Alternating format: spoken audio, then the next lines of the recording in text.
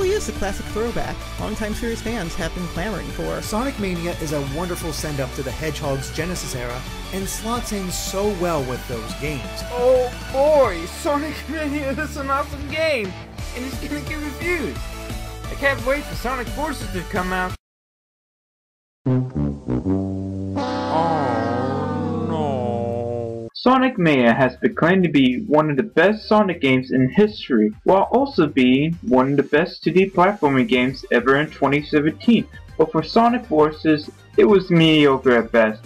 Although Sonic Mania is good and Sonic Forces is not terrible or good games, both games have made people be a little bit one-sided on either both games. Okay. I think we're at the point where we need to admit that this was never really a great franchise. Nope. In this video, I will be talking about both Sonic Mania and Sonic Forces, while also talking about its fan base. So while I'll talk about Sonic Mania and Forces, there will be a lot of spoilers for both games. The only time I will not spoil both games is at the time where we talk about its fan base. If you do not want to be spoiled for both games, here's a timestamp for each section of the video. Here's where we praise the game, this is where we bully another game, this is where we bully the children of the game series. In the old days of video games, there was no advanced technology of games looking pretty. They were like only engines that you could use to make games like Ping Pong, Galactica, and Pac-Man. These games were considered arcade games. They weren't like games that you could make beautiful graphics like modern consoles. These games had limitations to what they could have. Even for console games, Atari and Nintendo has their own console games that you could play in your home. It's like playing an arcade game inside your house. I mean, you can buy an arcade machine, but they're really expensive. For one thing, the first video game that was ever made was a tennis game called Tennis for Two, made by William Hindenburg. He was an American physicist in Brooklyn Nation Laboratory. This game is an amazing thing to see for yourself, since this was made in the 1950s. And now when we look back to 2018, and how games had greatly changed. Back then in the 1980s, 8-bit video games were a thing on console games that had limited animations, limited graphic designs, and it was cheap to make. There was home to a couple of consoles like the Nintendo Entertainment System, the Sega Master System, and the Atari 7800. Because of this, most games that were made on there mostly was more on playing the game instead of the story. 8-bit consoles were a big thing because it was something new and everybody was talking about it. The 8-bit games were going along until the 16-bit era, which made the graphics much better, with the characters looking much different, have much likeness, and have a cool look like a picture you took on your smartphone. Now this was accompanied to consoles like the Super Nintendo Entertainment System. Get it? Cause it's the NES, but Super! And the Sega Genesis. This was the Sega console that made them the company what they are today, with Sonic as its mascot. Having blast processing technology for the Genesis, with graphics getting better over the years, like having the N64 change the game into the third dimension. The 8-bit video games have been slowly dying when the 60-bit era was going, and after that, the 8-bit games just started to fade away, as well as the 16-bit era too. But when there were advanced consoles that started to show up though, NES started to revive both the 8-bit era and the 16-bit era. The 8-bit and the 16-bit games were now referred to pixel games. There were amazing 8-bit pixel games that were made to recapture the love of the NES, with games like Big Trip Runner, Shovel Knight,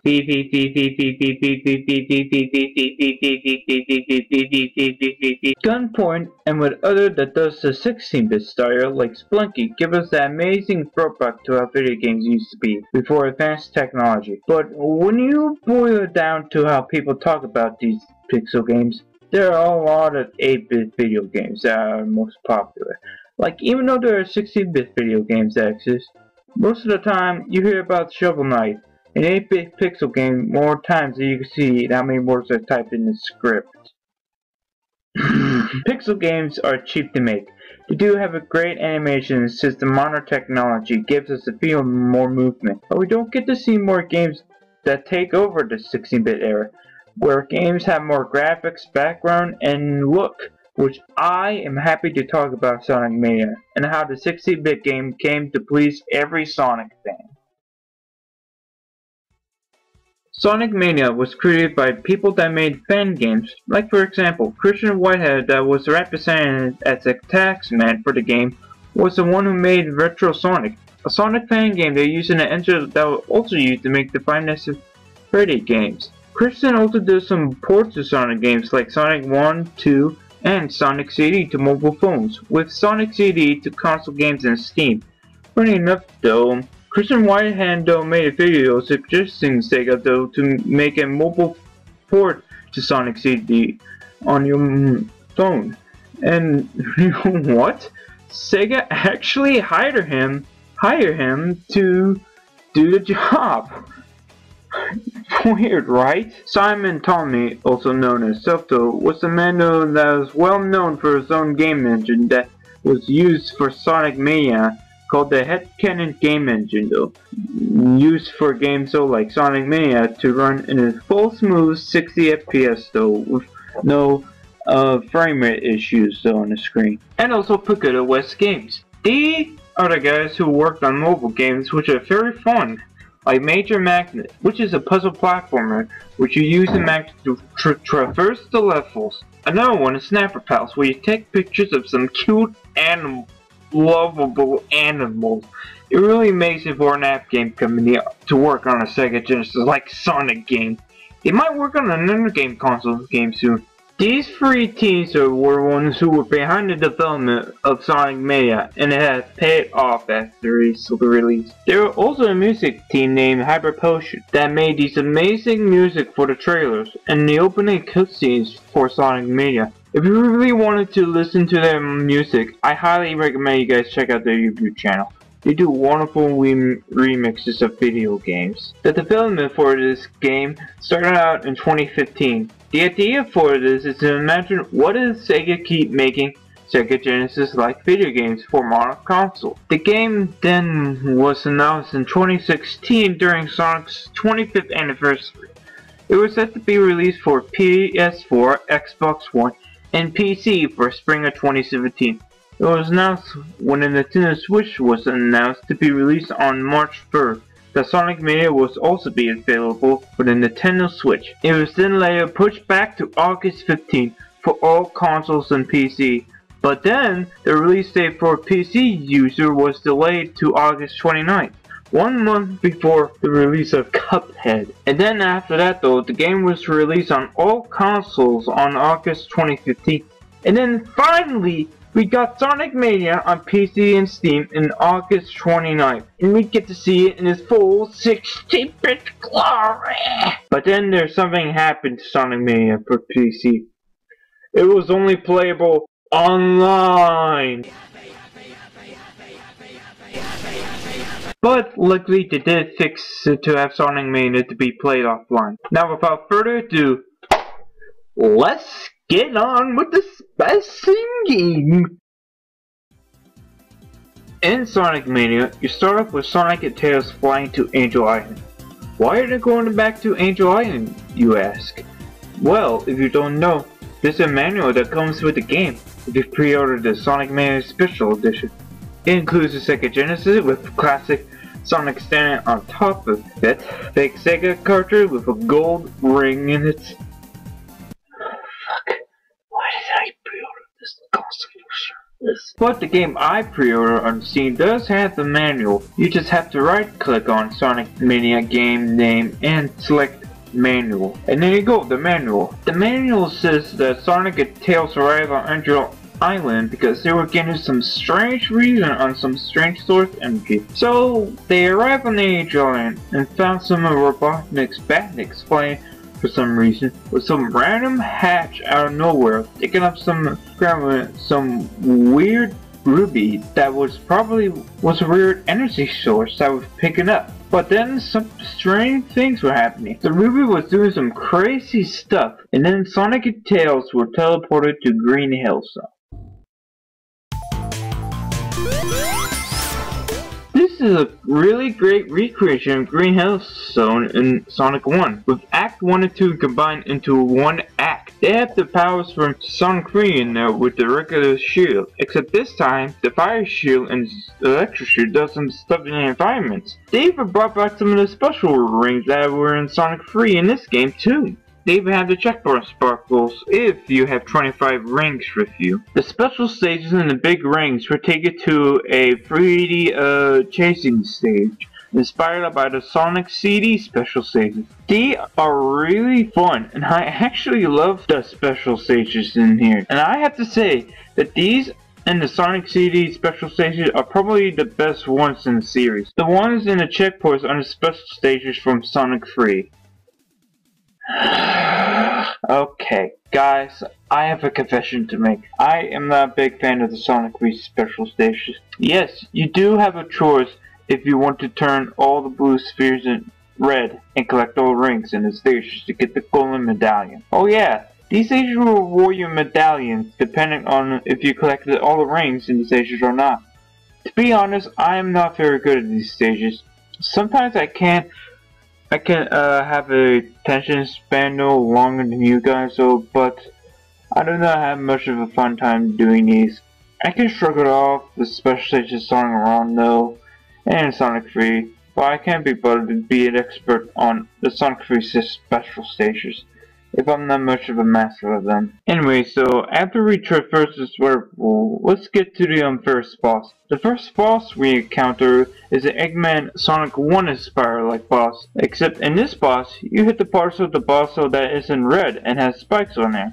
I could say, this boss is really great one as you start off with. This thing changes where you hit it instead, and it does a spin attack move. This is a nice easy boss, and now we're on to Act 2. And then we were immediately thrown into this new act though. This actually looks like a new level though from an existing zone.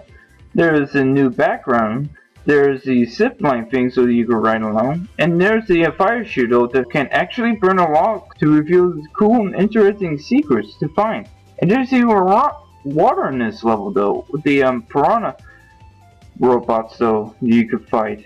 And so we get to the boss for Act 2, and whoa, holy crap! What is this? Is that the Death Egg robot from Sonic 2? Oh, okay, I admit, that is really clever though. Anyways, the boss for this stage here is actually really cool there. The Death Egg robot here though will try to hit you with his spiky like arms and throw bombs at you though when you're very far away. The only way you can hit him though is try to jump on his spiky hands though when he's attacking you to hit him on the top of him. Well, you could easily go under him and attack him though, but the trade-off for this is you can properly lose your rings. After this boss fight, we get to the underground though, see Eggman yelling at his robotic Deadly Six. Actually, they're called the Heartful of Heavies. Robotic then steals the rupee, and now we're in a chemical plant, so... Wait a minute! I thought we were playing Sonic Mania, not Sonic Generations. The stage in Act 1 is actually the same as the original one in Sonic 2, except for the boss at the end. The game is doing a great job though introducing mini bosses like Sonic 3 did. Alright, this one just protects itself with the goo that is in chemical blast zone. And you can get the first hit in the beginning of the fight before the boss falls into the goo. Act 2's stage show is not much different, and it includes new stage gimmicks like brown and blue goo, and the green goo that bounces you way up higher into the air. Deep bubble things, which I do like though. Now for the boss, and we're playing Dr. Robotnik's Me Bean Machine, or Puyo Puyo if you interested in cloning animals. This mini boss game plays like these two games, and I do enjoy playing these. I always keep going back to these stages to play the Puyo Puyo mini game and beat his ass. It's fairly easy, I wish it were harder, but whatever. And now we're moving on to the next stage.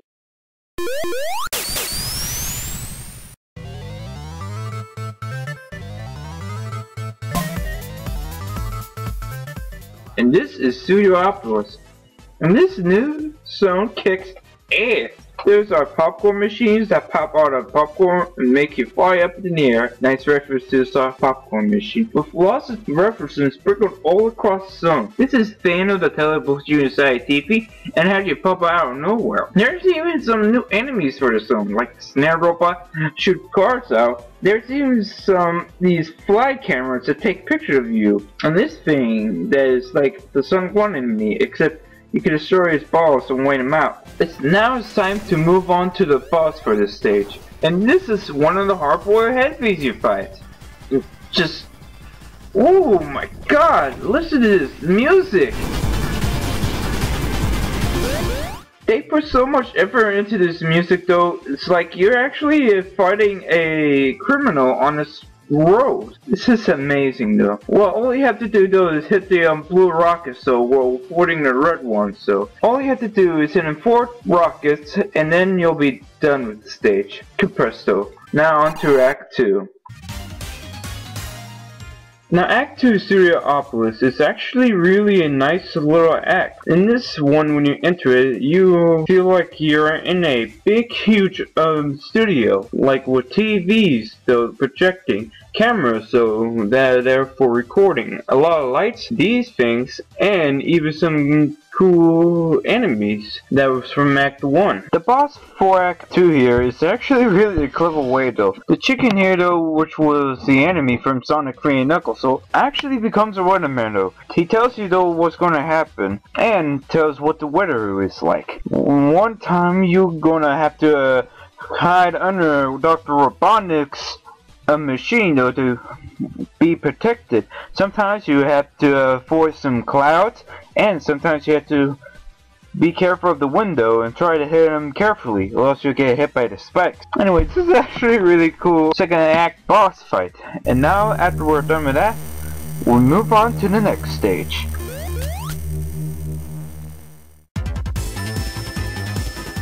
The next stage here is Flying Battery Zone, and this stage is really fun, although it didn't really change that much though from the one in Sonic and Knuckles. But it does have this cool thing though where the electric can actually magnetize up on the ceiling. The music is still epic to listen to. The Act 1 boss though is a pretty much mediocre boss. You have this trash compressor, and you all had to do is jump up there and hit the thing blue spot, while also needs enemies. On to Act 2.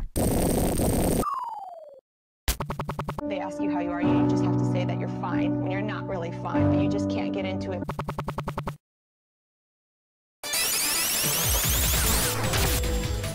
Nothing much is different from Act 1 and Flying Battery Zone, but when you get to Act 2, the music then here it gets more epic. New houses around the act, charts that you sink into, but then comes the boss for Act 2. Funny enough, this boss was actually inspired for a Sonic fan character called Amulet, or Egati if you guys like to call that. This boss sucks.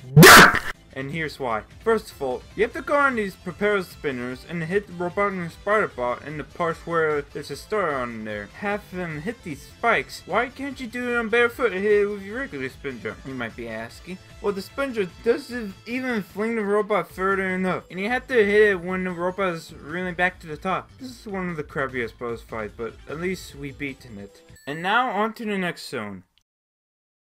The next zone is called Press Garden Zone. This is one of the second newest zones in the game. This one is really good. You bounce around on these spring things and have these ink bunnies bouncing around. And these crab robots playing Monkey Minnow with a chainsaw instead of a ball. The music is really nice too. Oh look, it's a phallic imagery. It's a phallic imagery. It's time to go on to the boss. This one has chainsaw, and the only way to stun him is to have him hit these brown hard boxes, or have it hit the ground and attack it before it comes back to senses. And now it's time to move on to Act 2. This one is snowing, and you change to the world around you. And you know this machine though that frees you when you touch it though and then hurts you?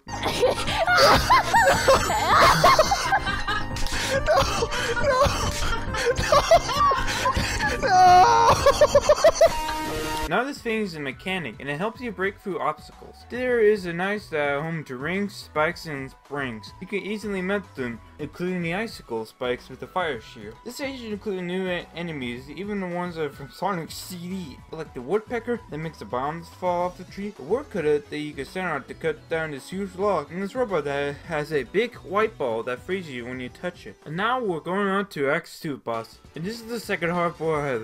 But even though if their things is catchy though, this one is pure bullshit though. This ninja-like robot though will start freezing you though when you get close to it. Even though it's really simple and easy, it then starts becoming a more ass hassle fight. Hit him a couple of times though, then he's throwing out a star from Sonic 2. Hit him once more, he'll then start 2 or 3 more of these, and you have to destroy these though when they're stuck. Even though it's a pretty much interesting boss fight, the screen gets more cluttered though with shit like this. Ugh. Now we'll move on to the next act.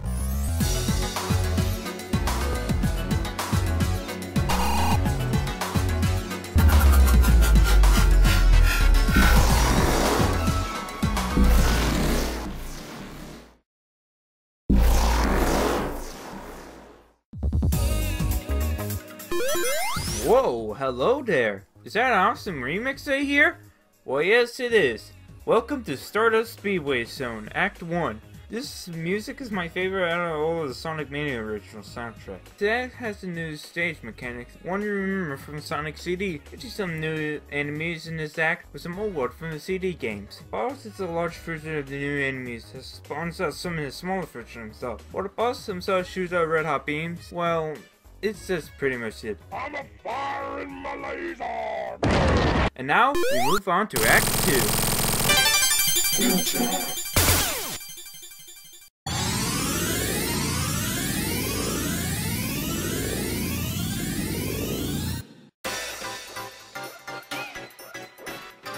Act 2 of Stardust Speedway Zone is a bad fusion version of the stage from Sonic CD. It's actually really cool too, if you like entering a new zone with new stuff in there. It's still the same act as in the CD game. The boss in it is something special. Hey look, there's Metal Sonic! Hey Metal Sonic!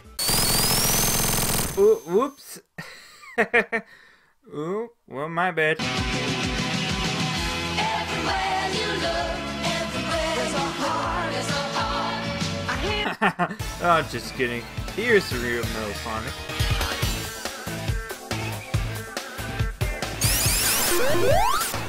Now this is my favorite boss music in the game. Remixing the Japanese boss theme in Sonic CD Bad Future Stardust Speedway Zone. The boss starts out where you like racing him, although Metal Sonic becomes a bitch and hurts you, making you slow down. But we get to this part of the boss stage, and this is where Metal Sonics are spawning fake robotic Sonics. To damage him, you need these robots to spin dash to you, and then you have to spin dash to them before they release their spin dash. It is hard, but when you strike the final hit, you still have to run again. Yeah, it's still not over. After all this running, you get to this part. You have to run away from these spikes traps and hit Metal Sonic while running away. The boss fight is really long though. I actually think this one took me like 2 to 4 minutes while playing this boss fight. This is actually really a fun boss fight though. I really love how they have Metal Sonic, well, you know, become this kind of cool like boss. And now it's time to go to Hydroxy Zone.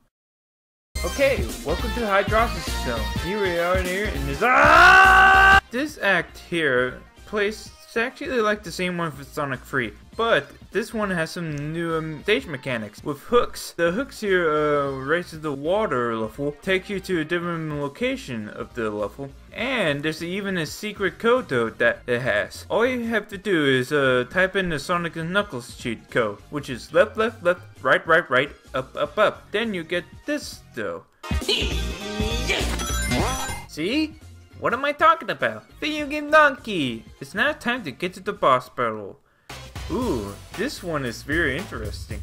We're about to start hitting these bombs alongside the walls and...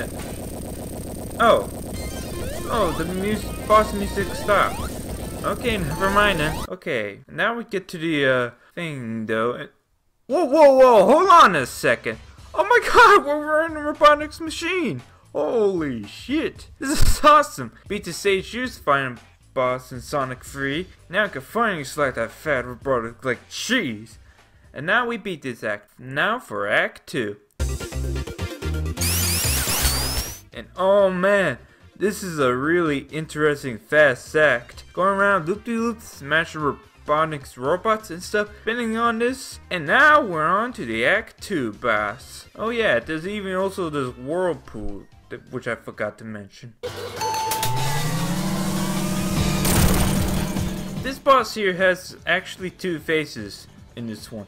In this first phase, all I have to do is hit these bomb things and pray for Lord they hit Robotnik. Well, and also make sure you get air bubbles, so because you will lose air if you don't get enough. And then after that though, and oh, hello there, Act 1 boss. Oh, I see what they did there. They switched the bosses in this stage. I get it now. So, after we finished Hydroxy Zone, it's finally time to go to my favorite ever new stage, Marine Saloon Zone, baby! Here we are now riding on Tails' plane, and uh-oh, look like Knuckles forgot his seatbelt. This act though is the Guy Chase Zone level, where you fly around though on Tails' plane. Mostly though, the plane isn't really perfect. Well, you do get a chance though to move left and right. You don't usually go down though after you just jump, but whatever though. You can still spin dash in this stage. This is an actually interesting stage though. A lot of robotic hogs, I think they're called, and some of these cacti robots that shoot underneath you if you plan to go under. After this part, you didn't go onto the train. The train's just kind of really short. Oh, and then after that though, you can shoot up from the sky and then fight a small boss at the end. Well, this boss though is pretty much hard to beat though. I mean, this one is a cool interesting thing though. This thing just jump out at you like it's actually in 3D. But even though this boss is so cool though, sometimes though it can become hard though where to hit it. Sometimes though you think you might hit it though after you jump though, but then you get bounced back. Anyways, on to Act 2.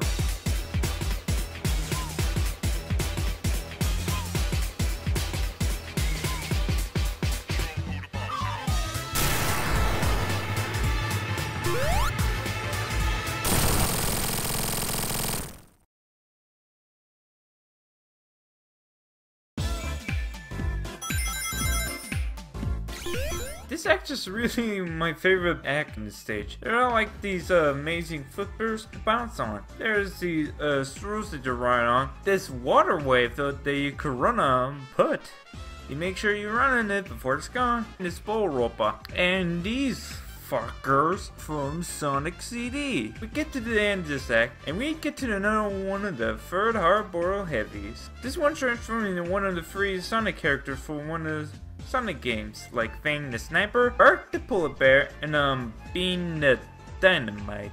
And if you guys don't know who these guys are, they were all in the fighting game called Sonic the Fighters. This game is like the fighting game, but with Sonic characters. And the thing about this is that there are rings that fly off when the enemy gets hit. And so this is the part of the video though where I end this level here. Yeah, right. Well, you're wrong, sister. There is actually another stage to this. I actually forgot to mention that you could also play as the two characters from the Sonic games, Tails and Knuckles. If you pick as Tails, the beginning opening will have Sonic fly the plane with Tails on top of it.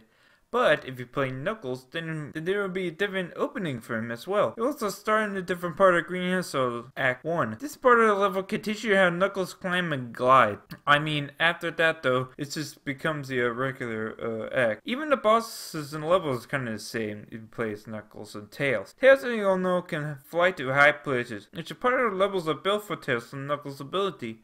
Playing these guys was a great way of finding alternate routes to levels or secrets. Let's get to the Knuckles exclusive Act 1 stage.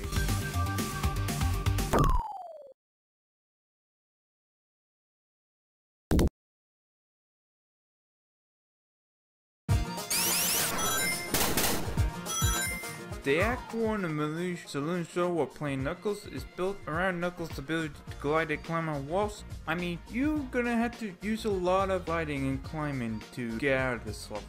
The boss here is gonna be much more different though. I mean, it's the same boss fight though, but it's actually much better though. This one though throws some parts of you though, and making it harder for you to hit it. Well, it's kind of like the Mario enemy though, except it's a boss form. It's now time to go to the next stage.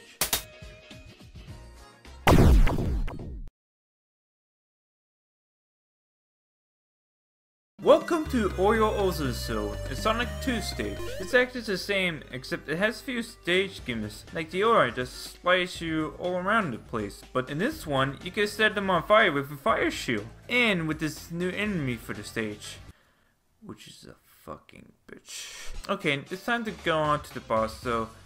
okay then. Cool, engineer robot. Alright, this boss for wrench, mostly preciseful. Okay, he's cranking his pipe and now...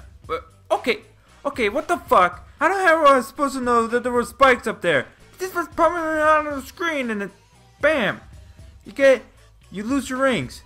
Whatever. We've been in the boss so for Act 1. It's now time to move... Whoa, what's happening here? Wait a minute, is this a lot of smoke in here? And... Oh, okay then. Put on this level to clear smoke. I see now. Okay, this is actually really a nice level. You go around in this act while trying to find a level to clear the smoke away. Smoke drains your rings. If you don't clear the air, you will die. You can even save yourself to the bozo that sinks into your oil. And you can explore there and collect some rings in there too. Nice search though. Now we're going on to the boss, and this one is the Sonic 2 Oreo Ozo Zone boss, with more room to hit him and stuff, and some new moves, and a perfect weak spot to hit. Now we got that boss done, now move on to Lava Reef Zone. Lava Reef Zone? What the fuck, guys?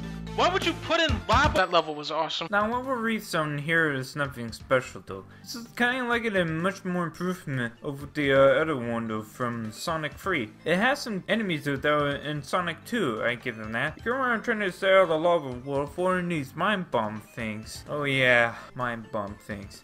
Now it's time to go to the boss. This boss drilled into the rocks road, destroying the bridge that was in the rocks. Wait, what? You can only hit him a couple of times so his armor falls off, avoiding some rocks. Watch out for falling rocks. Also, you gotta be careful though, trying not to go into the lava though. Well, the bridge can also break too. Now on to Act 2. Okay, I gotta be honest here. I didn't really play much further from Sonic 3 and probably Sonic 3 Knuckles so I haven't really know much about the original act though. So here's about Act 2, what I know. These things here are like the treadmill. You have to run really fast to catch some speed. There's a switcher you can use to change the direction. On the boss. There are two different bosses in this stage. Also, they're both hard-boiled heavies. If you play as Sonic or Tails, you fight the purple one that's riding on Big Q's motorcycle. That's actually clever. He performs some cool ass tricks, and the crowd goes wild. Now let's take a look at Knuckles' boss battle. This one is pretty much different though. You have to go on to a different route to take on Knuckles' boss battle. And it's pretty much uses Knuckles' ability anyways. You arrive to fight the boss is the Master Room from Sonic 3. I love this Knuckles when you're trying to fight for the Master Runner back at Dr. Robotnik, while the Master of the Hardboiled Heavies started to steal it. This fight is pretty cool. The Master uses the Master Emerald for his source of power to fight Knuckles. You pretty much hit him like other ones until he's down. Now on to Metallic Madness Zone. We're almost done with this game, son, don't worry. We'll beat it and then go get some ice cream. Now, Act 1 of Metallic Madness Zone has some pretty cool, interesting mechanics that I thought were pretty clever though. I mean, do you remember those machines though that you had to jump off of before it makes you sure you won't get hit? Now these things though can actually bounce you right out into the background. And here's lasers that shrink and regrow you, which were also in Sonic DD. I thought were also unique. Seeing Chibi, Sonic, Tails, and Knuckles. It's time to go to the first boss. This one's the Sonic 1 final boss. Oh, wow. Never expected that to happen. Boss plays like the same though, except this one has a second phase where this happens. You have to follow a path though to see though where Robotnik would be exposed to you. I mean, if Robotnik is on there, you have to hit it. It's now time to go to Act 2.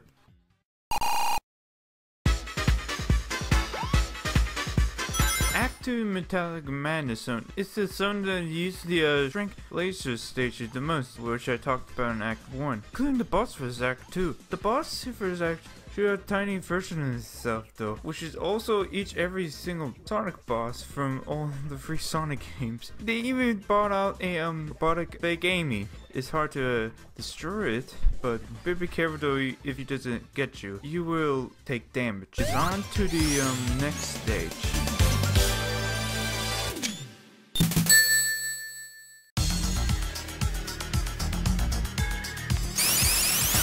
This is Titanic Monarch Zone, the last 4 new zones in the game.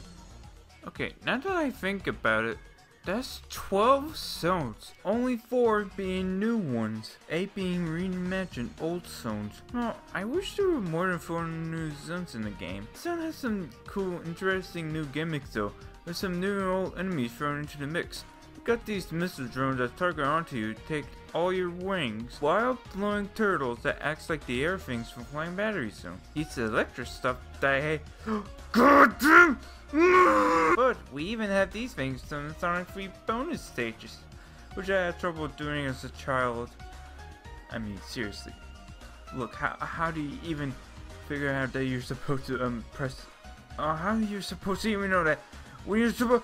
Okay, I think it's time to go on to the boss right now. Now this boss for this act is actually a really interesting one. This boss is kind of like an elevator stage style. It has these balls all the way surrounds him. If you hit him, one of the balls popped and there's spikes that come out. It's kind of hard to see. And then when you destroy all the spikes, so it controls the elevator up and down. This is kind of actually really hard to play in Knuckles. He can't jump high like Sonic or Tails. It's time to go on to Act 2. Okay, here we are into the final act. This is gonna be really tough to explain this one. Okay, when you enter it though, you found like these weird purple portals. And then when you go in there, it takes you to a different part of the stage. And the stage plays differently though, although except it has some portals though. But you have to be careful of trying not to touch it, because if you touch it though, you probably are going to go back to where the portal teleported you to. I mean, it's a really nice little challenge though for you, I admit, and a little interest too. It throws all these interesting mechanics though, including this new interesting enemies though. After you enter all 4 portals, you came across this huge gigantic portal which takes you to the final boss. Now it's time to get to the final boss, I suppose.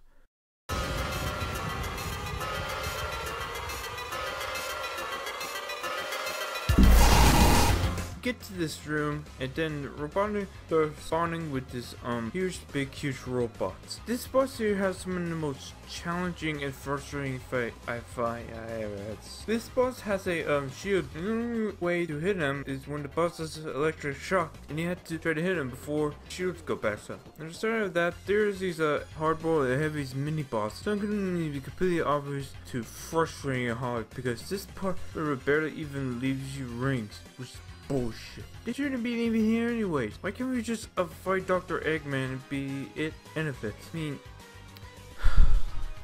well, you get extra hit costs and one of these tether things to break up if you hit them enough. Pretty neat, but also cheating though. Anyways, we finished Robotnik though. Get out of here though before the thing explodes. It's a gigantic robot destroyed, and the world's at peace again. Although, this is not the good ending. If you want to get the good ending, you have to play as Sonic, collect all the emeralds, and then go to the Titanic Monarch Zone Act 2 and fight the boss. I mean, you can actually replay some of the levels though again, and get all the emeralds. This game saves the rest of the animals that you collected and allows you to complete the game again though perfectly, even if you have a save station. Anyways, if you did it again though with all the emeralds, and then you get to fight the true final boss.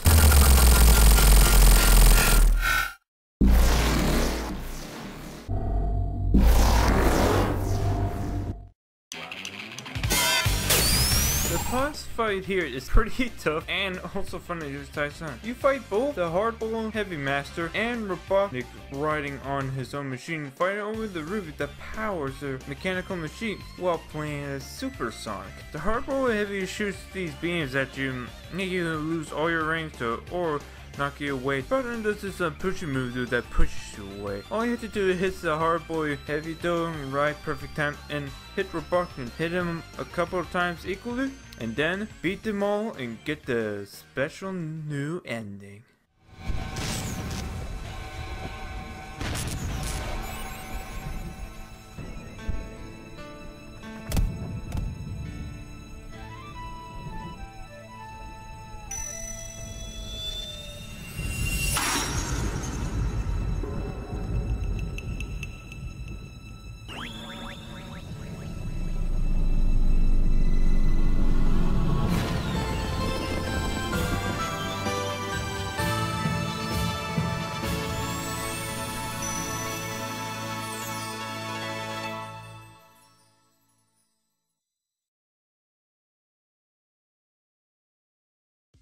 Let's take a look at the extra content this game has. Why, this game has a lot of content for a $20 game. There's a time attack mode that you can play the act that you beat in with the fastest time without needing to fight a boss. There's even this cool little feature though, which I like though. I mean, if you press a button though on your controller, you actually start from the beginning of the level. There's these mentality things that I mentioned that you can earn from the boost spear station, yet that gives you a lot of cool interactivity use. If you collect enough of these, so there are some extra things you could play in the game. You can have the Sonic moves with Sonic 3 and Knuckles, and it's from Sonic CD. You can even have Knuckles to play as your partner in the game. Playing as Tail, well, you can have Knuckles with you.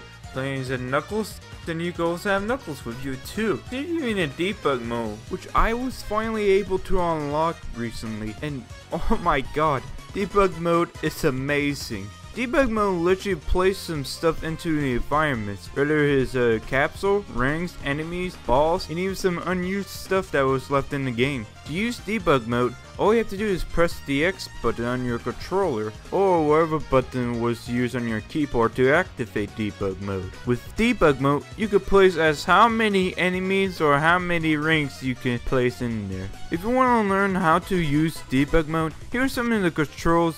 A button lets you switch to objects, and Y button lets you place it. The B button lets you switch types of object you want to put in the game. There are probably other stuff that can be affected with it too, but debug mode is not really free to get. There's a catch though. The only way you can get debug mode is to get 16 medallions to unlock it. You can even play the boost spear station after collecting more of the medallions. But that doesn't mean that debug mode will let you place objects. No, if you select this weird blue circle with an S on it, it will actually let you see a lot of stuff on how the levels are designed. It will even show you some weird interesting secrets that this game does. But yeah, I almost forgot one more thing. You can turn to Super Sonic, Super Tail, and Hyper Knuckles. After collecting all the 7 Chaos Emeralds, all you have to do is to collect 50 rings, and then you can turn to Super Sonic by jumping and pushing a button shown on the screen.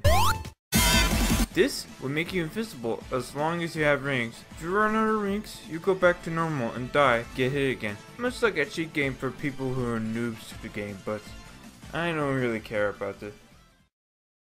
Sonic Mania is an awesome game that costs $20 with a lot of content in it, can show how fans and hackers can make together for their love for the franchise. Sonic Mania is not a ROM hack or fan game, but a love letter to the classic Sega Genesis games and for the fans of classic Sonic. The game isn't really that perfect though. This game does have irritable difficulty spikes though during the boss fights and some of the stages, but it's not much big of a hassle though, because this game is worthy of a pass when the stages are just so memorable and so distinct. And now, without further ado, it's time to give this game a review. If you're wondering what score I'll give for this game, well, here he is.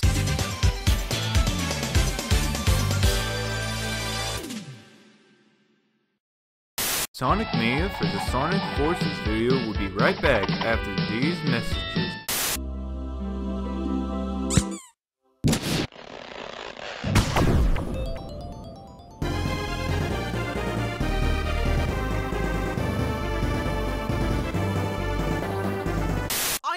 not a pedophile. Now, back to the video. It is now time to look at Sonic Forces, the second Sonic game released in 2017 that came out in November 7, made by Sonic Team, 3 months after Sonic Mania was released. The game started development in 2013, that was like 2 years before the development of Sonic Mania. As you might be aware, both Sonic games were announced during the Sonic's 25th anniversary livestream special. Sonic Hero! Watch, right here, right here.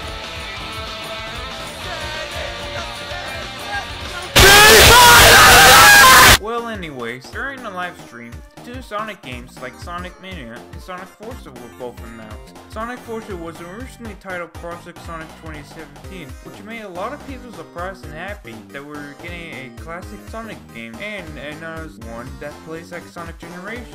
It's been like 5 years since we got a game like that, and that was 6 years ago. And then at a later date, there was rumor on the internet that there was going to be a third playable character for the game. The game though didn't announce that it was going to be called Sonic Forces. And then later on, the third playable character was announced, and it was... Oh god, I don't want to be the one to do this. Okay, Phil, 3D Sonic games aren't doing too well. I think it's time. Surely you can't mean it. I'm sorry, sir, but I mean it. Plan OC. No, please, anything but this. Downward spiral, downward spiral, downward spiral, downward spiral, downward spiral, downward spiral, downward spiral, downward spiral, downward spiral, downward spiral, downward spiral, downward spiral. Ah, yes, what a bad idea that was. The third character that was announced for the game is your own custom hero. This thing has made the internet gone really crazy about. I mean, it's not that much of a bad idea to have your own custom hero in a video game. I mean, take a look at Splatoon 1 and 2. There are inklings that you could customize, give weapons, etc. This game was made for this. The reason why this game was great. There is also one way to work. Take a look at South Park, The Sick of Truth, and The Fractured Butthole. Both games were made to have custom heroes because they wanted to actually make the game feel like your character, feel like you're in the actual show. But for Sonic Forces, this doesn't even fit for the game. Why would they do this? Why would the custom hero be there? Is there any reason to have him in there? I mean, if the custom hero was in Sonic Adventure 2, it would be interesting and fun, because your hero is in this group fighting with Eggman, Shadow, and Rouge. But when you're making a game at this year, things will get controversial for it. Enough wasted time, let's get on with the story. By the way, this game was gifted to me as named by Salmen. Thank you.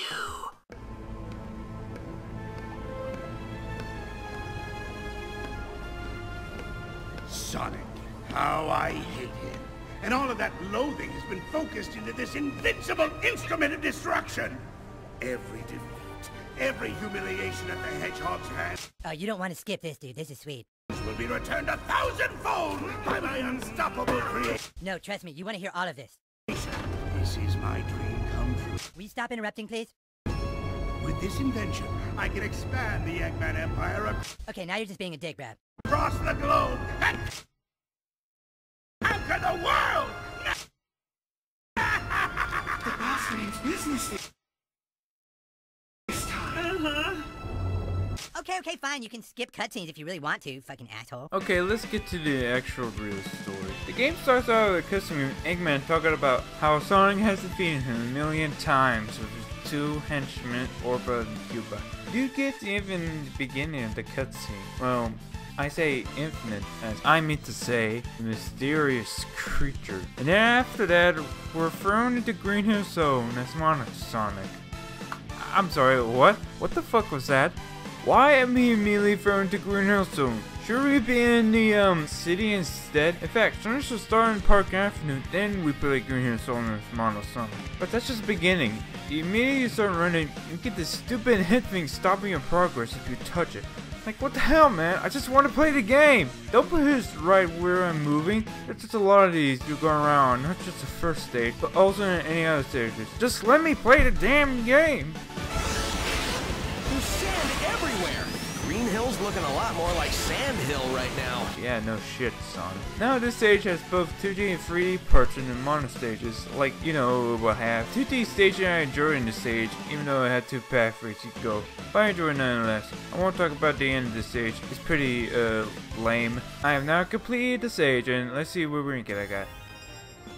Oh, okay then. Okay, now we're in Park Avenue, and we were just in Green Hill Zone. How the hell did we get to Green Hill Zone 2? Oh, wait, hang on, it's like Sonic's fast. And so, after Sonic defeated one of Dr. Robotnik's henchmen, Tails tried to get the people to escape though. Sonic gets into a pickle with actually Shadow the Hedgehog, Metal Sonic, Chaos, and Savik.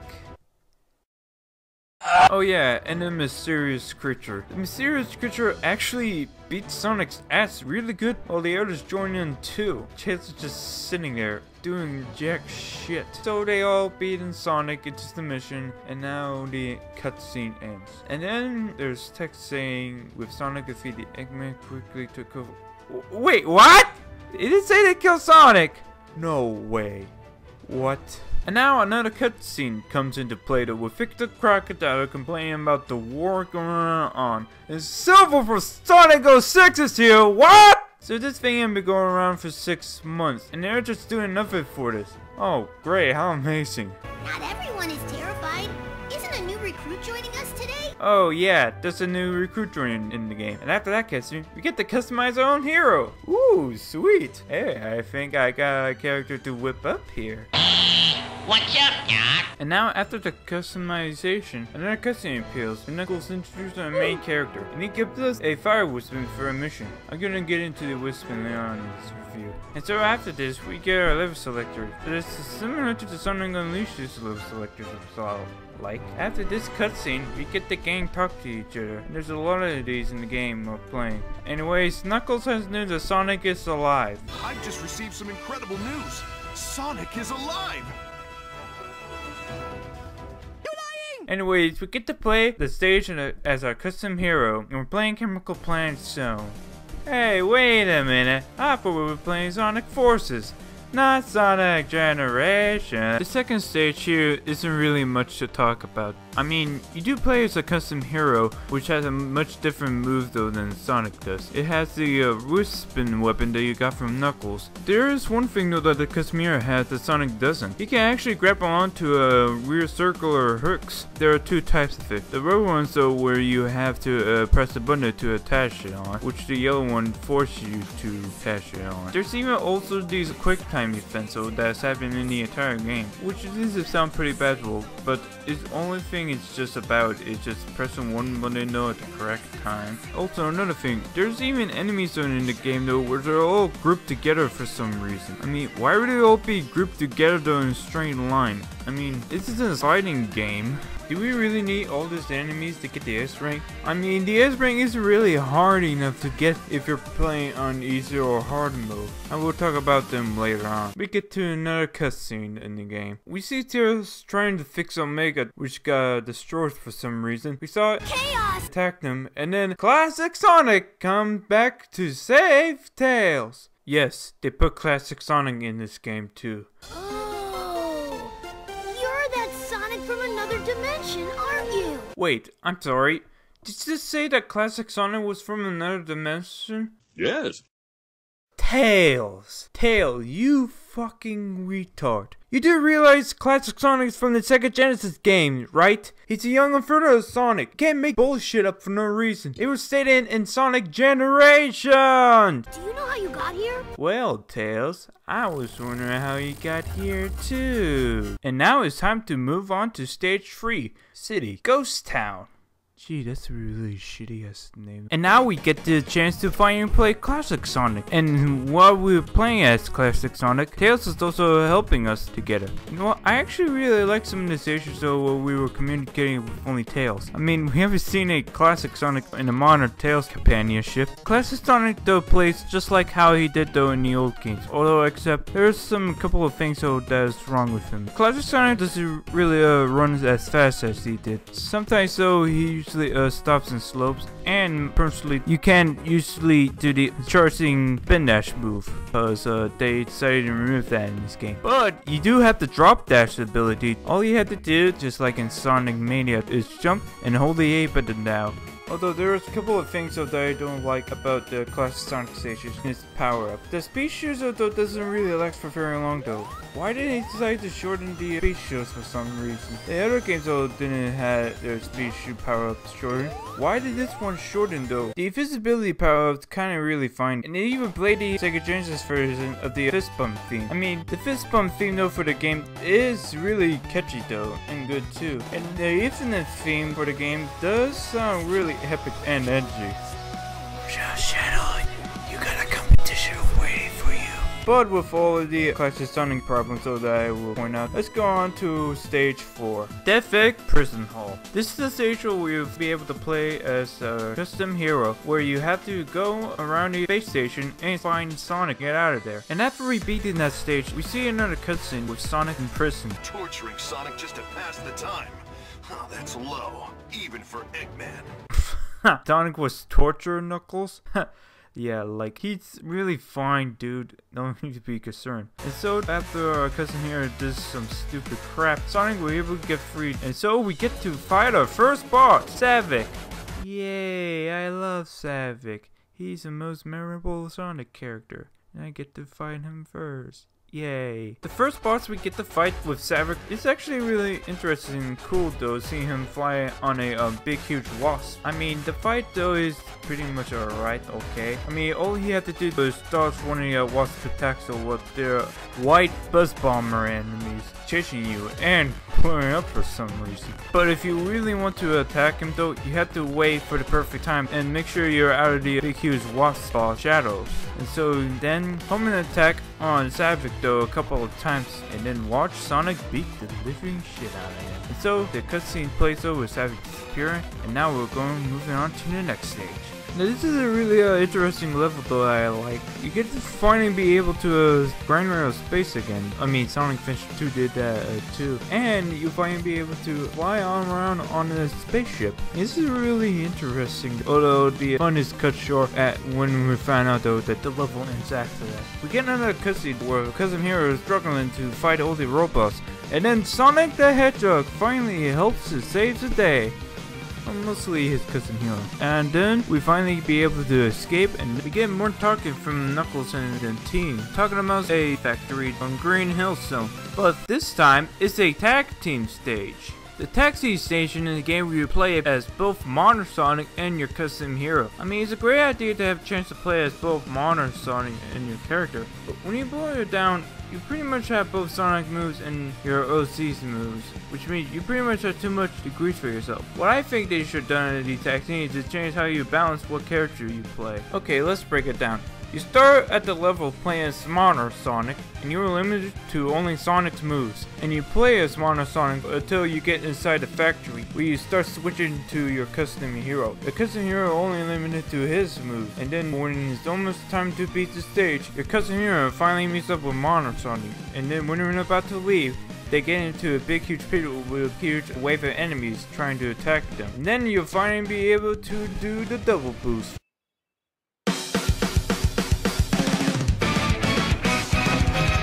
Together we... Shut the fuck up, mate. Oh yeah, I almost forgot. You do this double boost. All you have to do is just push a button on the screen, and then bam, you finally instantly beat much of the stage though without taking damage. I mean, you can run out of boost, but that doesn't affect you when you take damage. Now we beaten the stage, and we're moving on to the next stage. Stage 8 in the Monostarna state in the Mystic Drummer Illuminatus Forest. Well, this place linear part is really big. I can't believe they made this use for this level with barely any effort. And there's a 2G set. There is a 3D part where it kind of like take inspiration from Mario sliding stuff, except to be a slide, you could just run over it. Well, yeah, we also get another quick time event in this. And this time it's a big, huge, gigantic snake. Holy crap, I didn't expect it. Actually, you know what? I think everybody already did this joke before. And now we get to stage 9, and we'll finally be able to fight Infinite. Oh yeah, here comes Infinite. Okay, I hate to admit this since we're already starting, but this boss battle is actually really good. Running around on a big gigantic snake is really fun. You run along this big huge gigantic snake trying to catch up to Infinite so you'd be able to home an attack on him. Infinite had these magical powers where he will try to add some obstacles in the way to hurt you, but I barely even hit those. Why? Because I'm a master. This isn't the only time you fight him. You fight him 3 times. Next stage is stage 10, and we'll play as classic Sonic in Green Hills again. Yep, it's Sonic Generations 2 with your own original character creator. With this stage, it even shows how much classic Sonic doesn't control very well. When Sonic jumps in the air, his momentum of speed slows down. You can't run up the slopes without needing to spin out or hit a speed boost. Also, for some odd reason, the devs here thought it would be a great idea to have springs buried deep underground so that Sonic won't have to jump anyways. Lazy piece of shit. But I won't go into much details about it. But if you really want someone to go into deep details about Sonic's controls, go watch Super Go-Go Man's video on Sonic Forces. He does a much better job than I did. And so after we play another level of Green Hills, we get another cutscene with Infinite and Eggman having a conversation to destroy every Phantom Ruby prototype. You know that Ruby thing in Sonic Mania that teleports everywhere to press classic Sonic levels? Yeah, that is called the Phantom Ruby. And now we finally get to fight Dr. Eggman. And now on to the boss. The classic Sonic boss is kind of like inspired by the Sonic 1 boss. I mean, we did get one in Sonic Mania, but in this boss fight, you think we might have defeated him, but nope! You get to fight the Egg Dragon again. That was in Sonic Unleashed in Generations. You jump on a big black rock that Eggman always keeps flicking away while avoiding some of the grapple from the Green Hill Soap. You hit him a couple of times and then you beat the level. We get another cutscene. One, Eggman says, "In just 3 short days, my plan will eliminate the bothersome lot of you." What? Did he just say in just 3 short days? What is this? Sonic Fortress Majora's Mask? And now for the next stage. This is a custom character stage in Park Avenue. You fight some enemies. They congratulate you for fighting Army of War boss. Well, for some reason though, there are a couple of robots at the end of the stage. Can we go to the next stage? Huh? We're back to the Luminous Forest again? Huh, a Casino Forest? Classic Sonic? Alright then. I mean, when we enter Casino Forest Zone, this is pretty much like Casino Night Zone from Sonic 2. I mean, there is a Casino Night Zone in Sonic Generation, but it's on the 3DS. Next stage is the same stage where we all see, but in a water slide! Well, look at you, rookie! Having fun in the water? I wish I was. If this water slide didn't suck! Another cutscene plays after that. Your custom hero found this rear Phantom Ruby prototype that was knocked from Infinite when Silver was fighting him. And Classic Sonic and Modern Tails finally meet your OC. Have we met before? No! And then fucking Modern Tails and Modern Sonic had reunited again. It's been generations since I seen you. Oh, so Sonic knew who Classic Sonic was. Ha, that's great. He never guessed that Classic Sonic was in another dimension. So Tails told the gang that Eggman has a plan that will destroy everybody in the world in just 3 days. And that was the end of the cutscene. The next stage here is Sunset High Zone again. But we're playing as Modern Sonic. Finally! And this is stage 15. We're almost half done with the goddamn game. And they couldn't have Sonic be in Sunset Height earlier? Yes, there's 30 stages. Plus a couple of bonus stages for you to play. Now we come into Sunset Highway, just running normal. Like, it could have just been the first level. Now we finally completed the gate and we came across Shadow the Hedgehog. Oh boy, we're gonna fight Shadow again. Whoa, wait, what the fuck? Is that not Shadow? What? Okay, so it turns out Infinite is making these clones of Sonic enemies that he fought in the past, even Shadow. But for some reason, we don't get to fight the real Shadow in the entire game at all. Not even Chaos for some reason. The only bosses you fight in this game that Infinite created is Savage and Metal Sonic. Why is Chaos even in the game? I mean, he's a memorable Sonic boss character. He was the first boss too. But why didn't we get to fight him in the game? Is that too much effort for you to put him in here? Now it's time for stage 16, Metropolis. Exactly. That's why we're focusing on a full frontal assault on Metropolis. I'm calling it Operation Big Wave. 80% 90% of our forces have been wiped out, and we've lost contact with the rest. I mean, I won't lie though, I kinda do like the stage. Really cool and pretty, even though it's much like Grand Metropolis level and Sonic Heroes. Actually, you know what?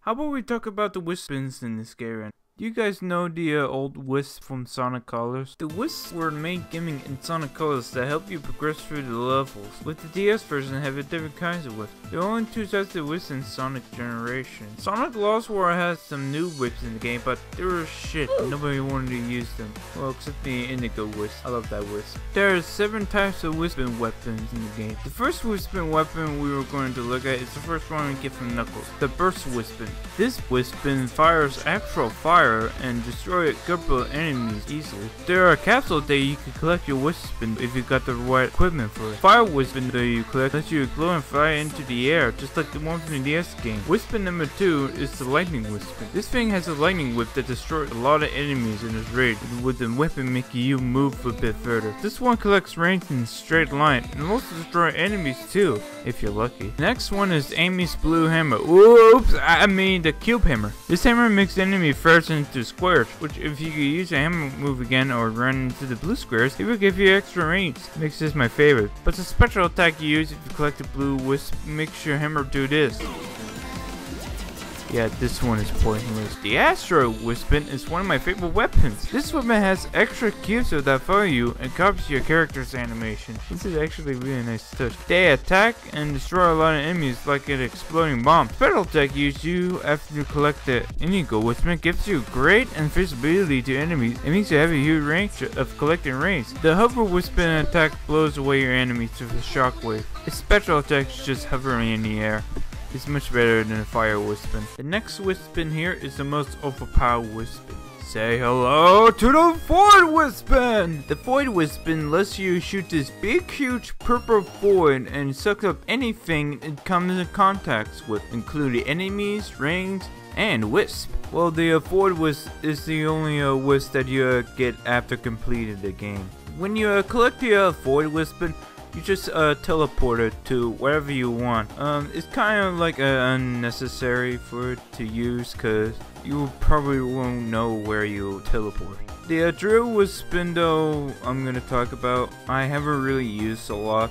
I mean, it is kind of like the respectable Drill Wisp from the Sonic Colors game, but I found this one more troublesome. You do drill attack by tapping the right trigger button. All you have to do is keep hitting the trigger button or it won't work properly. And the special move that this Drill Wispin has, it's just the same move.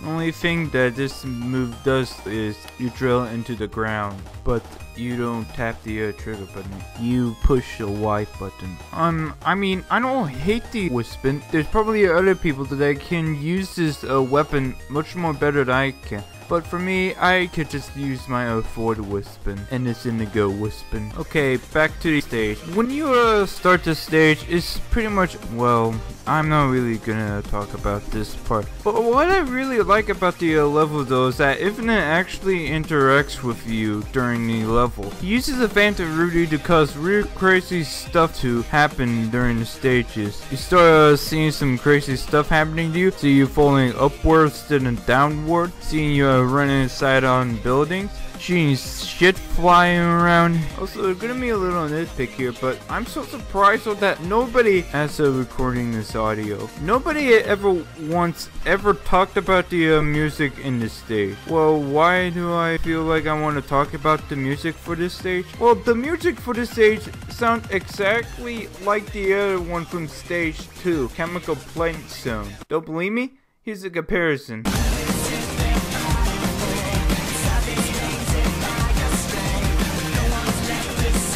Now it's time for the next stage, a boss battle, fighting Infinite with your OC. The fight is just boring. You wish this stage was kind of like the one of the bosses from Sonic Lost World. Infinite Homer attack onto you and curse you with the Infinite Pox. Well, he does spawn some enemies and he has a second phase, and well, actually that's pretty much it.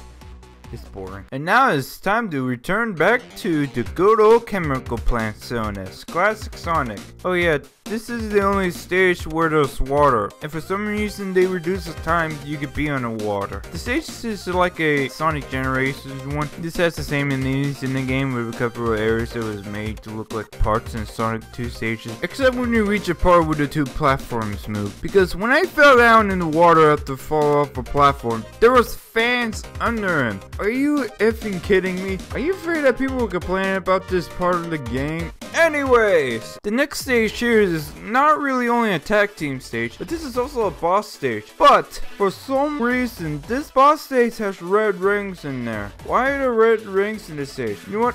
I kind of enjoy it. This is probably a level that can actually work in one like this. Even the boss fight, kind of like pretty interesting to fight him.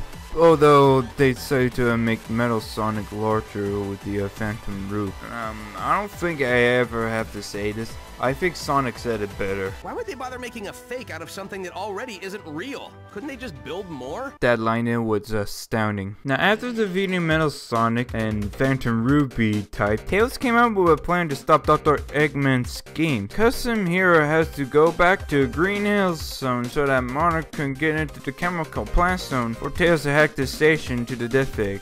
Wait, how could Tails hack this station if he isn't with you? Now, the entire stage uses 2D only. Now, the only interesting things that happen in this stage is the crab robot chasing you at the end. The next stage has monsters run through chemical plant zone. The level is pretty fine, and I don't have anything else to talk about.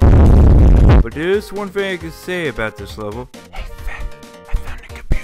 Now, after we hack the Death Egg zone, we go back to the Death Egg while we play as Classic Sonic. I mean, we hacked the Death Egg zone, but just running.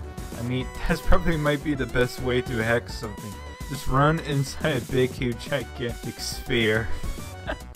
Now we finish the stage. And after this, we go back to Metropolis Zone. Now, in this stage, Mario Sonic just, well, it's just a regular stage. Nothing interesting to say about this. Although, except for this part. Fuck this part. And after we do that, we get to play the next level. But, just another cutscene that plays after that. Sonic Tails meets up with Eggman. And then Infinite spawns out this huge void called null space. Yep, that's what it's called. And both you and your OC... Okay, I'm getting sick and tired of calling it OC. How about we just call it Bugs Bunny for the rest of this review? Sonic gets pulled into the null space, but Bugs Bunny tries to get at Sonic out of the radius, but they both got sucked in there anyways. Turns out Eggman had a backup power source, and now you're in null space. It's a really interesting place to be in here. You're just running, oh, you're doing the tag team move thing again. Well, that was great. How long has I got out on that? 18 seconds. Yep. That was null space, everybody! But for the rest of the stage, I mean, this stage actually really not that bad. I mean, it has actual branching paths, other ways getting around the level with the whip spins you have. And they played the fist bump theme in this stage. You know what? I'm not even mad. I'm not even mad anymore. You finally made a memorable level, Sonic Team. Well, the level designers of the game. And now we have 5 levels left. And the next place we're going to take back our home is the Eggman Empire. Another cutscene place with the entire team of OCs that we recently just got for some reason. Finding a group of phantoms. Look at this epic battle. Lord of the Rings cannot top that shit. And so we're getting through Infinite. Infinite has his magic powers, and then, whoa, where did that shot came from? Wait, Omega's back? Oh boy, that's amazing! Also, Omega's voice actually sounds like the original one from Sonic Heroes. Don't believe me? Just listen to them. Target reconfirmed. Extermination mode initiated. But then, Infinite does the most insane thing that anyone has ever done. He makes it son! Yep, there's a Sonic Forcebase Max, guys! Eggman is that crazy enough to kill everybody on this planet, including himself. But all hope is not lost. Bugs Bunny actually has one of the Phantom Ruby prototypes, and he's the only one who could save us? That's amazing. And now it's time to finally play the stage. All you have to do in this level is watch out for falling pits. You probably might need a fire whip spin spin or a hover with spin if you want to have a good chance to finish this level. But there is a way to get up there. You can wall jump. Wow, that's amazing. I wonder how I found out. I found this out just by finding a hit thing. Oh. And so after that level is done, Bugs Bunny destroys the sun. The sun? It's gone! What? We play Mono Sonic this time and we run around the level. I mean, I don't think I have anything interesting to say about this one. Next. I can't believe I have to talk about it in this stage. I also skipped one stage because I'm going to talk about it after we finish the boss. Now the next one is one of the last classic Sonic stage. Oh man, this stage, I mean, to be fair, it did start off very fine, but my god, they include a side-scrolling section. I mean, it would be fine if this is like in the game like Cuphead, but this is a Sonic game. Come on, dude. I mean, it wouldn't even work like that, since it's all about running fast. I mean, my god. At least this one is finally over. Okay, on to the next stage. This level has you running around inside the core of the fortress, fighting some instant kill dogs, including some robots that are out to kill you. Once you get inside the core, you have to destroy all of these free, well, all you have to do is just homing attack on those things, or use your Whispin to destroy them. Also watch out for lasers. At the end of the stage, you do this tag team boost thing. That's pretty much it. Okay, now for the final boss. After Mono Sonic, Classic Sonic, Good Old Tales, included Bugs Bunny meetup, Eggman show up with his huge Meg Machine. Come on, now what?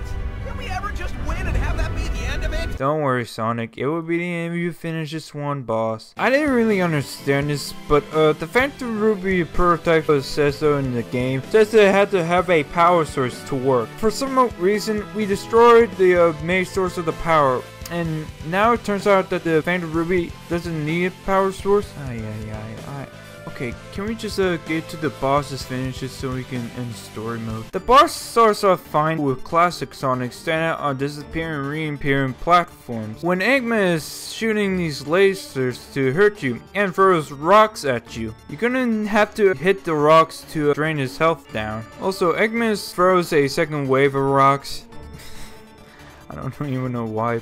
He's an idiot. So after defeating him in his first stage, we go to the next stage, and we play as Bugs Bunny again. We're standing on this big huge platform that Eggman could actually easily destroy with his lasers and smashing it with the robotic fist. But to be able to damage it, all you have to do is wait for him to do this attack and then attack his hand if you have the fire Whispin. But you actually had to attack the red spot. I didn't really know that first time fighting him. Also, when you defeat him in his second phase, you thought it might be over, but nope. Eggman does his cop out again, and now we're fighting him in his third phase, which is just the Sonic Colors boss battle.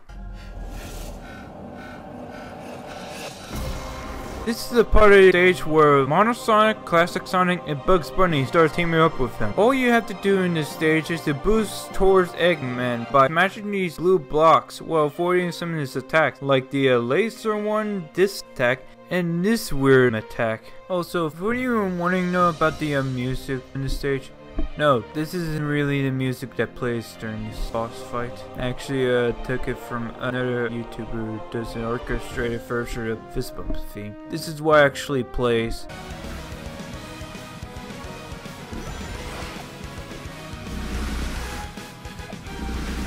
I mean, I wouldn't have much of a problem myself though, but I was hoping for more like an orchestrated version of the Fist Bump theme. I mean, it could have been a much better boss fight with the Fist Bump theme, but whatever, they're gonna do what they're gonna do. Now you all notice I skipped age 27, which is the third and final infinite boss fight. I'm wondering why I skipped that. Well, to be honest, the boss fight is pretty much overwhelming. It could have been much better, but they just rehashed the Metal Sonic boss fight. This is exactly like that one Family Guy episode where Metal Sonic and Infinite tried to become blood brothers, and Eggman got some too. Now, if they decide to switch it up and have Infinite being a final boss who has its own phases and attacks, it would be a great sign off to the game. Seriously, what the fuck is up with them? The other two Infinite boss fight might be pretty overwhelming, but I kinda like the first one much more than the second and third one because, I mean, it's kinda weird to see Sonic riding on a gigantic snake since after he just got eaten by one. And after you finish the final boss, you finally get the final cutscene. And so after we finished Eggman, all the phantom enemies started disappearing, and we get to see our hero saying goodbye to classic Sonic again. Cheer up, Tails. I'm sure we'll run into him again. Oh, hell no! We'll not see classic Sonic again! Do you hear me? That will not be another time, okay? Stop it. Stop it. Okay. Okay? Okay. Alright. So, we now finally get to see the end credits. Now the song is playing during this actually sounds really good. After defeating the game, I just got this big happy smile on my face. Finally finishing the game has been on my accomplishments that I ever thought I had. The credits even played a fist bump theme. Okay, I'm gonna be real here. The story was dull. The game has 30 stages, yet it takes like this thing to be beaten in 3 hours. I mean, if it wasn't for the extra content, I would have said the experience wasn't good enough. It is mediocre as people said it would be, but it has a lot of stuff that I enjoy, like the customization, a collection of wristbands that are unique, and some extra levels that the game has. It is time to look at the extra content this game has. As you guys might be aware, this game has 5 red star rings in each and every stage. What do you do when you get 5 red star rings? Well, if you probably don't already know, there's actually customization that you unlock for your customizable hero. Getting all 5 red star rings will let you unlock those, including some new challenges, like collecting all 5 numbers. Yes, these things that were Sonic Lost World, they're here right now. I mean, they added some new stuff though, like the new moonshines things, or whatever they're called. You have to get them quickly before they'll disappear. And that thing also gives you a new gear too. Well, the red star rings doesn't really only let you unlock customization. You can even unlock some extra levels to play. And these extra levels don't have any red star rings or numbers or moonstones to collect. So that's a good thing. Wait, does it call moonstones? There are even some more levels when you completed enough levels assigned by each world you play. Here's an example. If you complete all the levels of Stars and Green Hill Zone, there's a level that will unlock. There are like 5 different kinds of levels. Cannon levels, Vanish Panel levels, Bomb Block levels, Laser levels, Flying Pod levels, Plasma Cannon levels, and Reverse Block levels. Fire Cannon levels are levels where you avoid fire that shoots out of the ground and you have to run to the end avoiding getting burnt. The Vanish Panels are levels where you run onto these Vanish Panels that actually vanish if you stay on them for so long. There are some Bomb Block levels where you run in the entire level where the bomb blocks explode when you touch them. They don't explode immediately, just like the Vanish Block, they have a timer until they explode. These are hard and are the most challenging to have playing this game. The laser cannon levels have you avoid these machines that shoot laser. You have to wait for the laser until you're in the clear to get past. There is these levels called Flying Pod levels that they have these machines that shoot spikes out to hurt you. Which in fact, these machines were ones in Sonic Generations. They even shoot rings too when you touch them. The plasma cannon levels? Man, these are the levels where you avoid these machines shooting plasma at you. There's one are like laser cannon levels. And last but not least, the reverse block levels, where you can destroy these blocks that block your way to reverse the level. And that was all the secret levels and the extra levels. As the extra levels are out of the way, let's talk about the customization. As I promised, you can make your custom hero goofy as you want him to. Also, there are some Splatoon clothes in there. Look at this. You can even save your costumes in the gallery. That's sweet. As a bonus after completing the game, you can make another hero for your collection. Types of ammo you make your character have different types of statuses that they have. Like for example, the bunny I picked has extended invisibility when he gets hit. Yep, that's the bunny. The wolf, which was shown in the reveal trailer, lets you drag arms towards you like rings. It's like having a magnet with you. The dog lets you have a couple of rings with you when you get yourself killed. The bear blows enemies away when you use the wire attacks, which I thought was badass. The cat holds on to some rings to take you damage, although you do hold a couple of rings when you take damage in normal mode. The hedgehog, which Sonic was, has the ability, like when you get hit and lose your rings, they will last longer. And my personal favorite, the bird. This one lets you double jump in the air like Sonic does. You can't double jump from your OC when Sonic's with you. There's even more to collect. This game has actually missions that lets you able to unlock even more costumes. Like for example, get an X-ray in the stage that gives you more costume to collect. But there are other missions that will unlock not only costume, but more weapons for your collection with these special ability slots there. But there are some missions that are just stupid. Like, who comes up with this shit? Boots in this stage? Spin dash in stage 18? Slide in this stage? Come on, let's be honest here. These missions are just so stupid and easy that a first grader can do them. But there is actually one thing that I like that they put in. These things are called daily missions. You guys know the daily gifts thing in phone games? This is what a daily mission is in the game. They give you bonus points for the level you play. These are like regular missions, except they help you get an X-ray on the stage. I mean, look at this. I got an X-ray for almost all regular stages. Not because it's just practice, because of the daily missions I do. I mean, I do really want to talk the ability slots in this game, but I'm just too overwhelmed to do it. And too much to do. I think it might be it for the extra content. And that's all the extra content it has. There are 2 difficulties in the game that we can select for any gamer that plays any Sonic game or not. But the difficulties that they give you are absolute shit. The difficulties are just normal mode and hard mode. I chose the normal mode, and this mode has you play the game normal. And it's cool for people who have to play a Sonic game. And you can only hold on to 100 rings in each stage. I then decided to play the game on hard mode. It's not even different from normal mode. I was super fun on the challenge, but the only thing hard mode does is let you cap the 99 rings and let you have your time recorded. This is terrible, right? And if you guys think we will go into episode Shadow for this review, this is a DLC. I mean, I don't like to talk about DLC because it's not really something interesting you want to do for the main story mode. DLC is something extra though that you can do. Okay, fine. I'll talk about episode Shadow.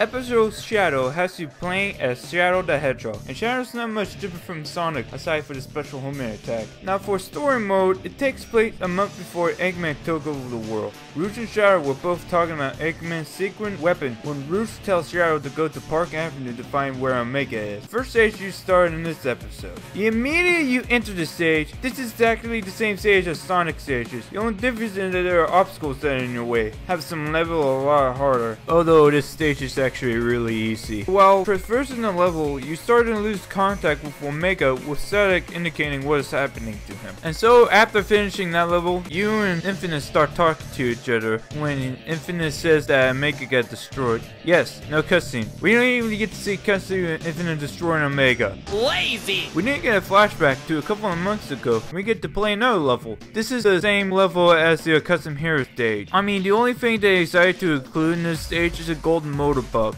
I mean, one of the motor bugs actually had a red star ring in it. But after we finished the level, we actually got a new cutscene for this episode. It shows that Infinite was actually a creature that was working with Eggman before he was powerful. We didn't even get to see Infinite's normal face for some reason. Shadow kissed Infinite's ass and he said to him, "Don't show your pathetic face around me ever again." "Oh damn, Shadow, you better slow down there. That's quite edgy." And now we see Infinite put on the mask. And then after that, more Infinite talking, using their powers, and then we get teleported to Green Hill Zone.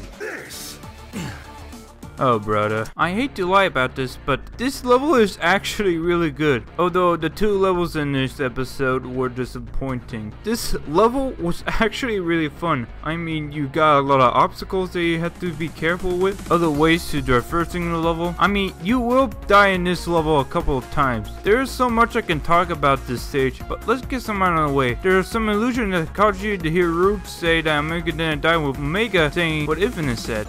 I am not weak.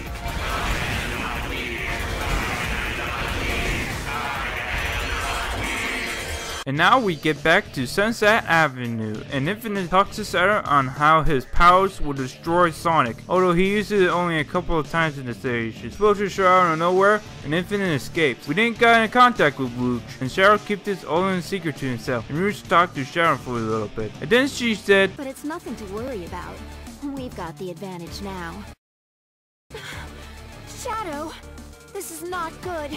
Hurry, get over there. So after the conversation, we got another cutscene, and no, it's not actually new. We get replayed the second cutscene that shows Sonic getting killed by Infinite, and that was episode Shadow. No, I'm being serious. This DLC has only 3 stages. Maybe you guys should start thinking before releasing another DLC for this game earlier. I mean, the Octo expansion released this year, and it only has 80 missions. 80! That's even more than how many levels Splatoon 1 or 2 have combined. Actually, you know what? Episode Shadow is stupid. It's boring and lazy. And you know what I'm gonna do? I'm gonna play Episode Toilet, baby! Can you see all of me? I'll handle things.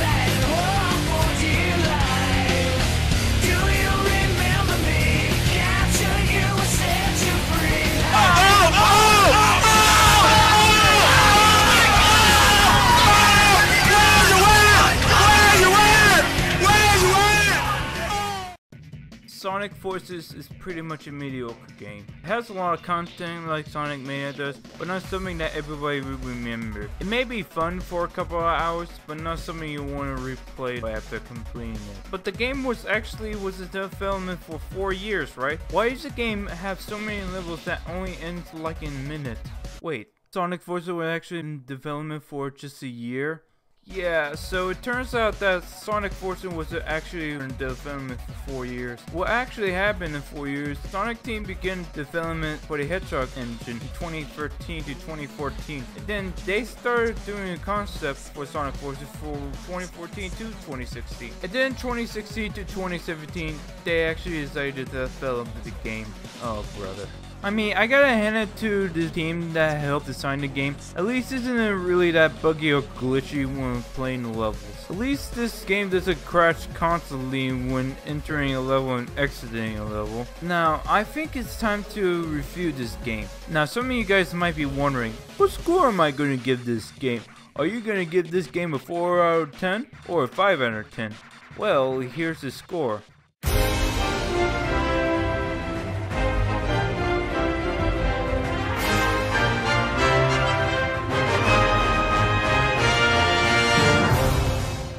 Now, I know what you're gonna ask. Is the Sonic fanbase the worst video game fanbase in existence?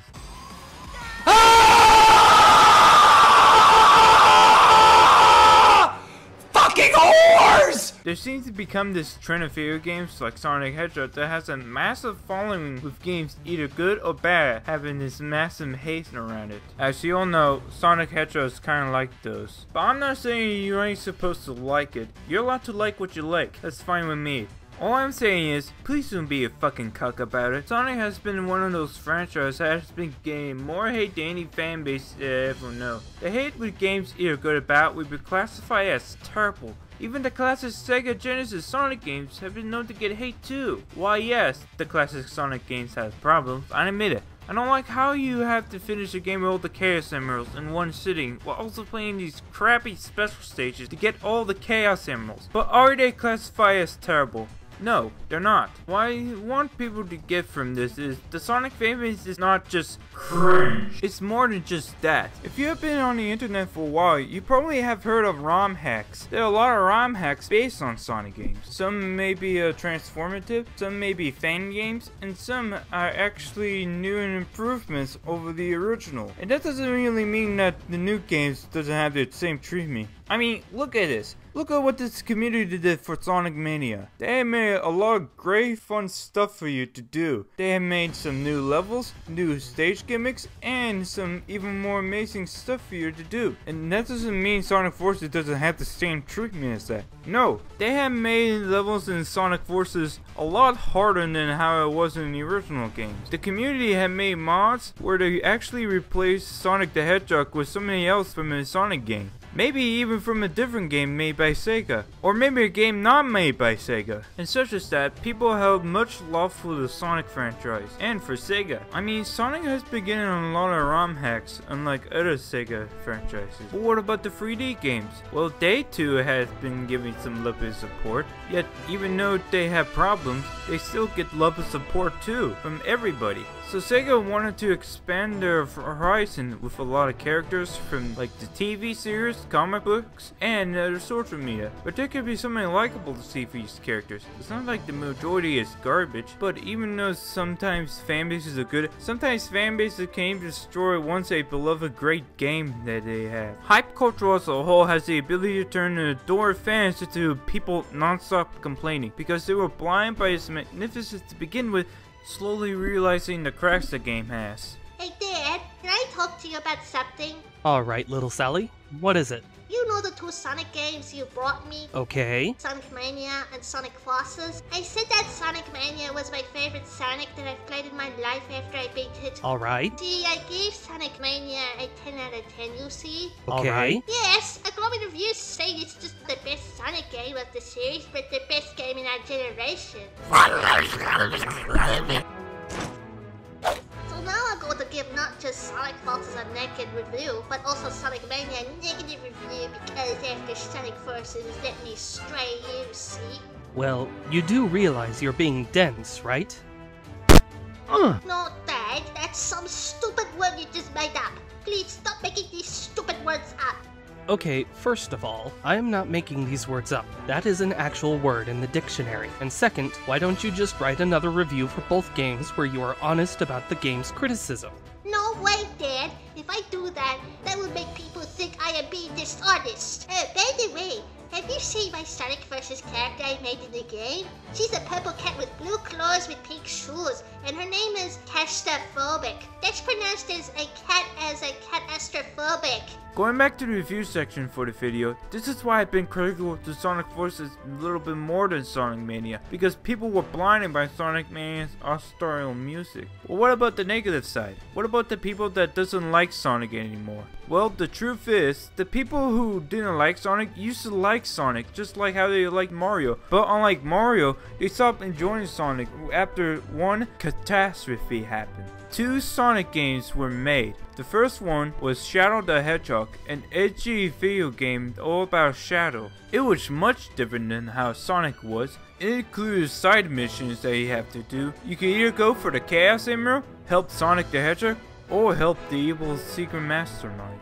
And the other one, Sonic 2006. This game was bad enough to split the community apart. The levels were glitchy, bad cutscenes, bad gameplay, and everything.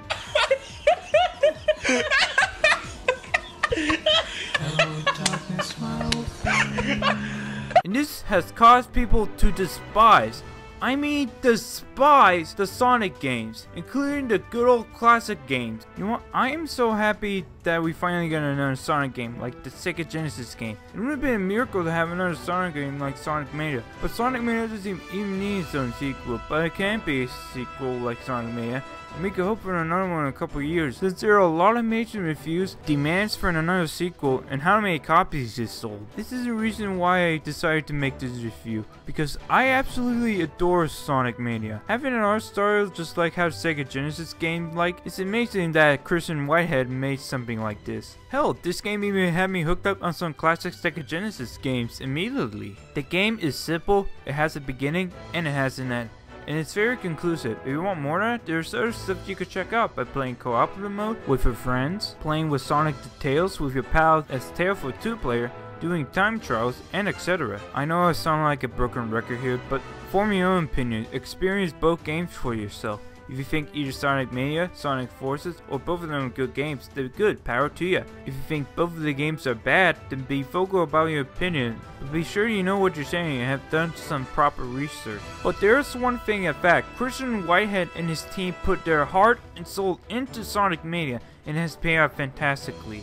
And these guys have my full respect, because since these guys were clearly people who just regular fans of the game series, and you knew that making a whole entire game from scratch is going to be a painstakingly process, they enjoyed it nonetheless. We want good games like Sonic Mania to age like a fine wine, something to remember how fans of a franchise can make amazing video games, and how their styles can help a franchise out. Not how Sammy Classic Sonic fan is complaining about how the fans are completely displeased about the OC creation in the Sonic Forces game, while the fans actually decided to ask for it. Although, that would be pretty funny. Hello there. Thanks y'all for making it to the end of the video. I mean, to be real here, you're probably just new to this channel and just watching a couple of Sonic videos, and you're all wondering, I wonder what this kid does. I never seen a video like this before from him. Well, that is true. I make Splatoon Gmon animations. If you really like those, you can go ahead and subscribe to my channel. But some of you might be wondering why I decided to make this video. Well, to be honest here, I was kinda like stuck in this creation rot. After working on Sploosh 4 for so long and waiting for my other friends to finishing their part, I kinda like I mean, working on a video and then waiting for your friends to start finishing their parts, it's gonna be really tiring and boring. So you got either two choices. Keep working on the same video for so long where people will start losing interest in watching your channel, or you take a step back, take a breather, decided to make something new and fresh. Now, this isn't really the video to become like the Sonic Cries to help everybody. I mean, there's a lot of things wrong with this video. I recently decided to use a different microphone than the one I used. I recently got a Blue Snowball microphone in December of 2017, and I didn't feel like I wanted to re-record all the same stuff I did off of my old laptop computer, so I decided to keep it in. Not only that, the video was kind of badly pasted, and I kind of did skipped a lot of things, so about some of the stages from both games, and I skipped Sonic Force's SOS missions because I didn't feel like I wanted to do it. But please keep in mind, this is my very first time ever doing a review of a video game, or most importantly, 2 video games. I have never ever reviewed a game in my entire life. So I hope you enjoyed the video. I didn't want him to like make some kind of like a video where I talk about one of the games, Sonic Forces, where I all my complaints to tell everybody though that the game is actually bad though and everything, blah blah blah. No, I really want to look in full in depth of 2 Sonic games, see what I like about both of them and what I don't. One of the helps I have though is one of my friends, Lizzie the Radical 15 and Ghost of Time 1.